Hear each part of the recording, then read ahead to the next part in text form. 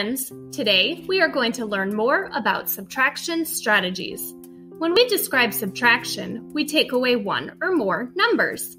This is also used to find the difference between two numbers.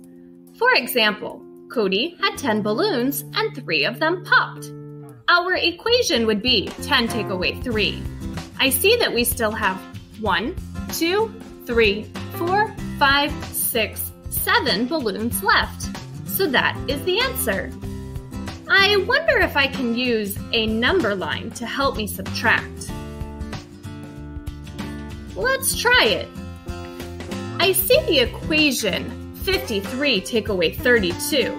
When subtracting on a number line, we always start on the right side. Let's start at 52 and count backwards by tens. 53 take away 10 is 43.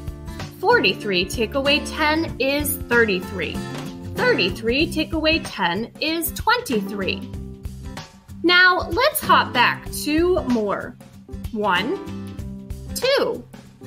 We end up on 21. Another helpful tool is using a hundreds chart.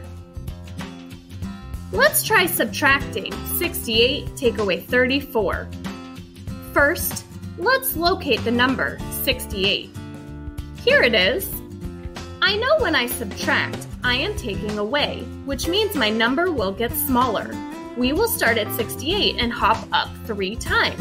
Each time we move up, the number gets smaller by 10. 10, 20, 30. Great! Since we had to subtract the number 34, let's move backwards 4 more places to find our answer. 1, 2, 3, 4. I see our answer is 34. When I subtract 2-digit numbers, I like to think about tens and ones. I see the equation 45 take away 12. Let's break apart 45. I know it has 4 tens and 5 ones. Now, let's subtract 12 by crossing out some of these blocks. I know 12 is made up of 1 10 and 2 ones, so I will cross those out to find the difference. Let's count the blocks. I see 10, 20, 30, 31, 32, 33. The answer is 33. Can you help me solve a subtraction word problem? Kelly had $37 in her piggy bank. She spent $16 on a new teddy bear. How much money does she have left? Our equation would be 37 take away 16. What do you think we should do first? That's right, we need to break apart 37 into tens and ones. 37 is made up of 3 tens and 7 ones. What do we do next? Oh, that's right, we need to cross out 16 blocks.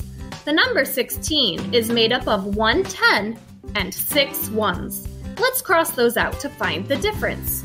I see 10, 20, 21 left. The answer is $21. Using tens and ones is very helpful when a subtraction problem is set up in a standard algorithm. It doesn't matter if an equation is written like this or this. They both mean the same thing. Let's solve the problem together. 57 take away 25. First, let's picture how many tens and ones are in the number 57. I know it is made up of 5 tens and 7 ones. This standard algorithm also shows tens and ones. The next step is to cross out 25, since we are taking away that many. When I look at this problem, I think of it as if it was in a place value chart. First, we will subtract the ones. It is very important to remember we always start on the right side where the ones are. 7 take away 5 is 2, just like we crossed out here. Now, let's move to the tens place. 5 tens take away 2 tens is 3 tens.